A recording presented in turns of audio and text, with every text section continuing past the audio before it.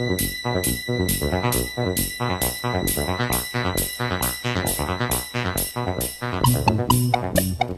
the 1970s, electronic gaming has become increasingly present and influential in homes throughout the developed world.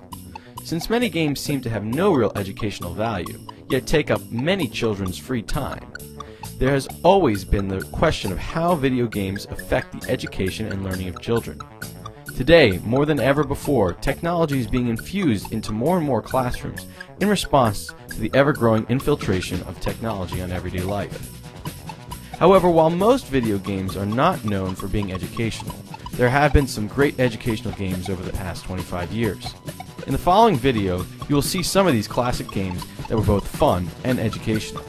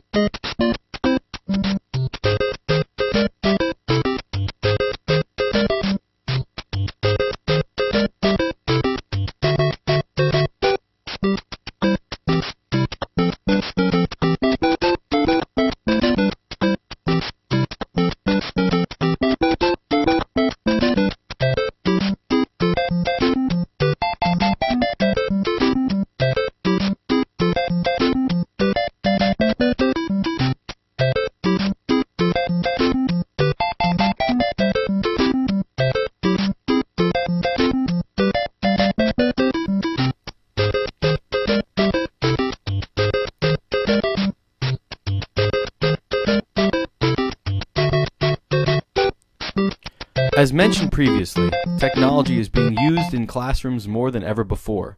This includes using electronic gaming as a means to teach and reinforce subjects learned in class. We decided to interview some students and teachers to get their views on how technology, specifically video games, affect student learning.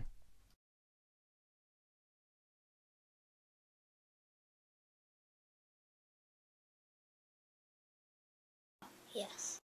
Yes.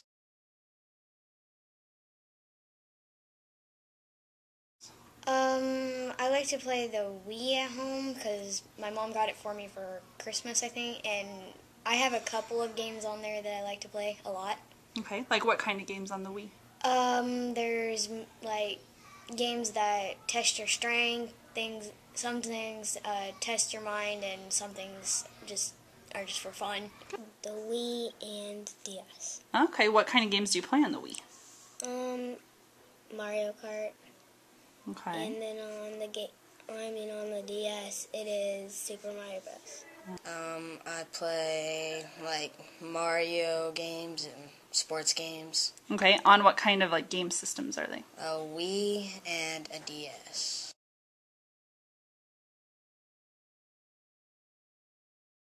I have a couple, but they vary in how I like to play them.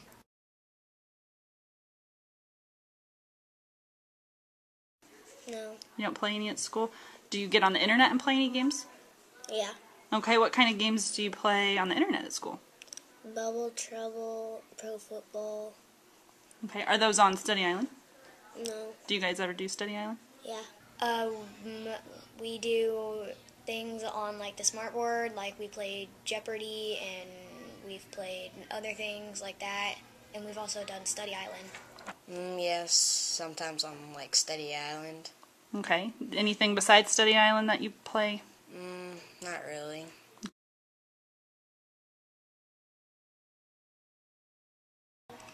I think they're helpful. They help me a lot. Like, they help my grades usually.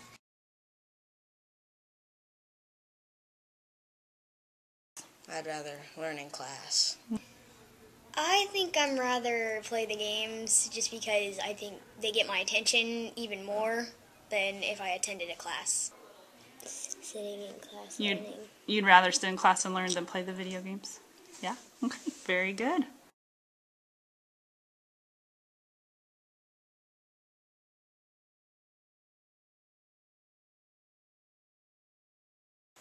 Yes, I think it's really good to do review games after concepts have been previously taught. I think that's the best time to play games. I do. I think it makes a good way for the kids to practice skills. You know, they can't learn the original skills from them, but to practice math facts or, you know, any other skills. It's good practice. Okay. It depends on what the activity is. If you are trying to reinforce a skill that's already been taught and you are having a hard time getting a student to master that or stay focused on that or find the attention into it, sometimes using electronic games can help reinforce things in their learning without even realizing they're learning. So it depends on what it is.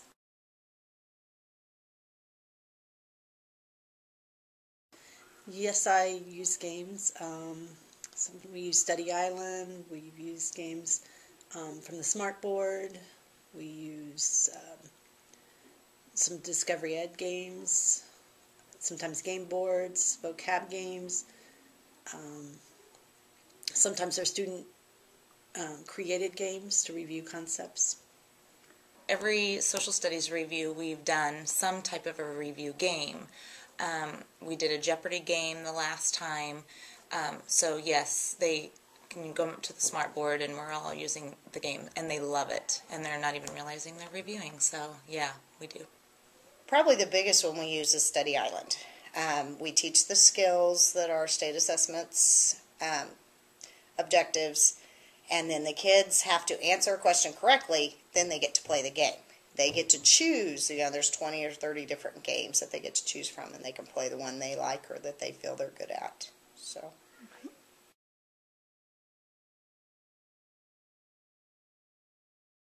See, I don't really think there was much available back then. I mean, it wasn't until I was a little older, before, you know, Atari and all those started, and there are educational games on those too. Educational, probably not. We had Atari at home back when I was younger, but as far as, no, not really. We didn't have a lot of educational games. We would do around the world, chalkboard race kind of games, math fact games, but mostly in lineup and who can answer something first. Did you find these games helpful? Well, they were fun. Yeah, I think they probably help review concepts. As you can see, both educators and students see the benefit of using video games to help teach and reinforce material. While every teacher and student may not feel that it is a good way to learn, it is inevitable that more electronic gaming will be part of classrooms around the world.